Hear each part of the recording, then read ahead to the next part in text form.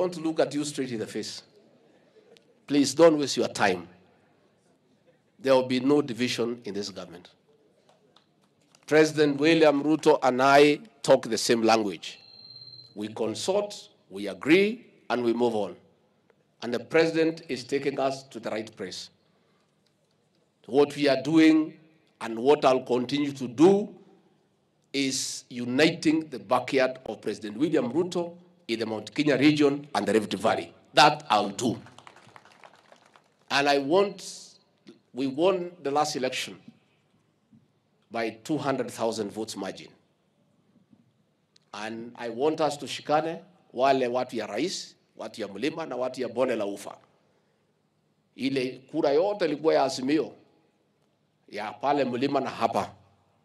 Tukiweka pamoja is 1 million votes. Yote tuongeze kwa William Ruto, we win with a landslide.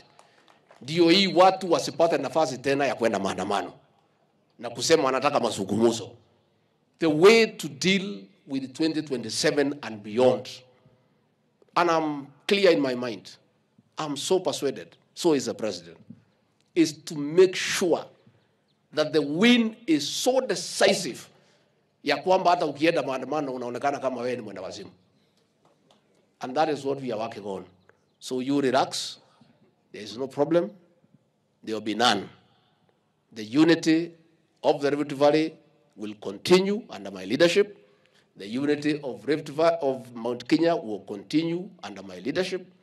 And my boss, President William Ruto, will continue uniting the rest of Kenya.